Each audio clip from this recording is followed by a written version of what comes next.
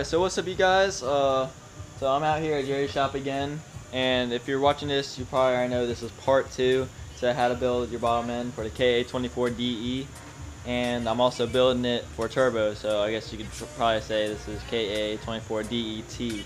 So in the last video we covered putting the crankshaft in, which is right there, and in this segment of the video we're going to be covering putting your pistons and rods in.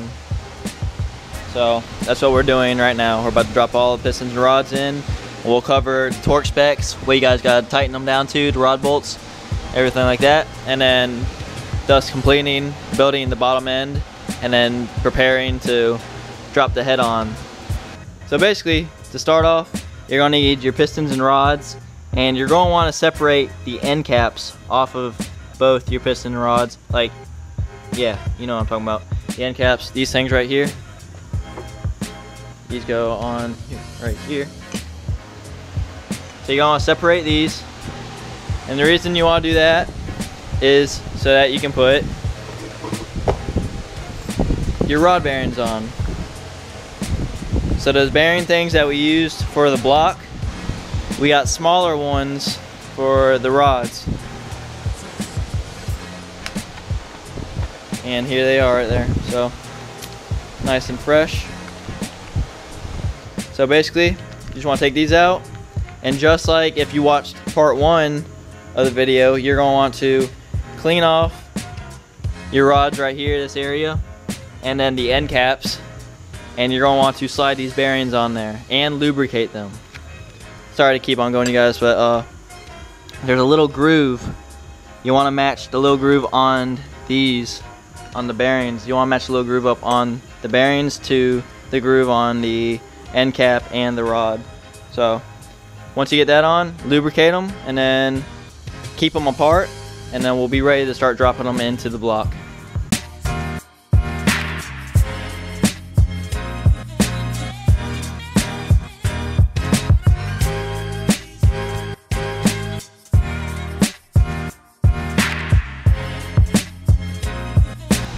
Over here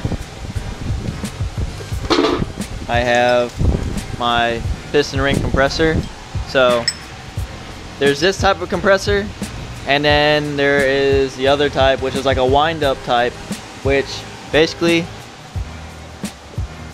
you'll fit this around the piston itself, and it'll compress the piston rings so that you're able to push it down into the cylinder right here. So it makes it a lot easier than trying to do it with your hands, which basically it's impossible. So I mean, I'm pretty sure some people can do it, but it would probably take a long ass time. So I invested in this piece, or this tool, which basically I just set the piston down in here, and it's basically a one size, so I was about to say one size fits all, but that is definitely not the case. It's total opposite.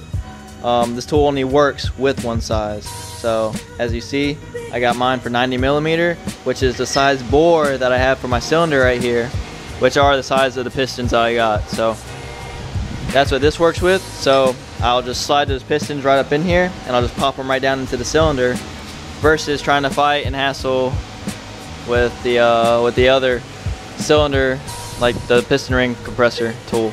So yeah, so basically that's how we're going to start this off. We're going to set this piston into the piston ring compressor, but when we do this, we want this little dot right here on the piston. If you can see that, you want that little dot to be facing the front of the KA, the front of the engine. So that is this way, so you want the dot to be facing that way also. So I'll drop it in like that. This is number 1, so when I do number 1, it'll go right here. The dot will be facing forward. So let's get started.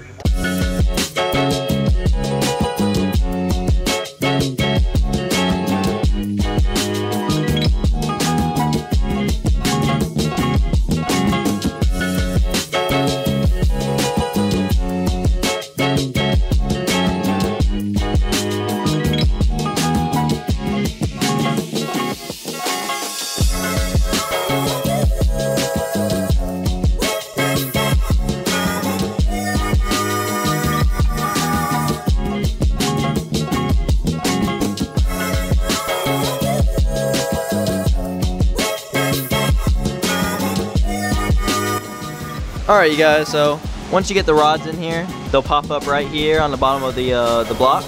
And what you're going to want to do is take your end caps right here, and you're going to want to drop them on top of this.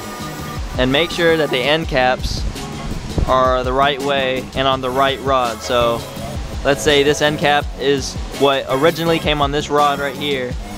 You're going to want to match this one with this.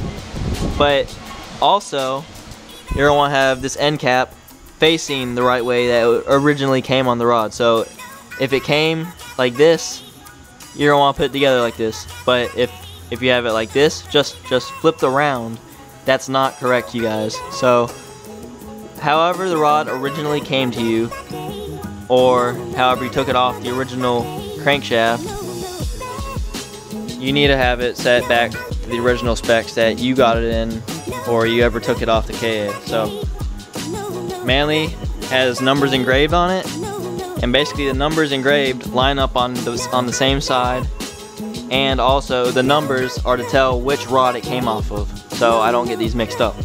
So that's very crucial, and you want to make sure that you get those on the right rod facing the right direction. So that's what I'm about to do now. I'm about to drop these on the rods right now and drop down some of these rod bolts, but I'm not going to start tightening it yet, so just wait until I get to that step, you guys, before you guys start to tighten it. So yeah, I'm about to drop these on here right now.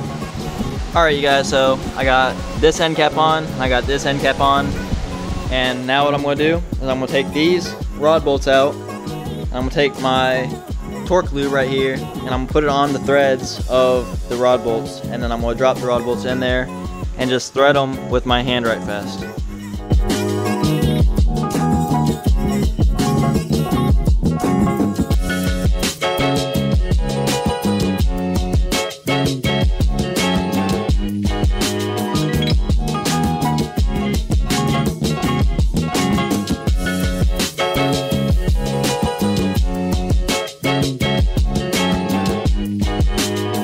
Once you get these hand tightly in there, like literally hand tight, you're going to want to take a, let's see here, an 11mm socket, and you're going to want to tighten them down like securely, but not really tight, because you got to torque it to spec, which is 65 foot-pounds. So just tighten them down equally, so a couple turns, like back and forth until the end caps are down equally, and then you want to take the torque wrench and torque them to spec, which is 65 foot-pounds.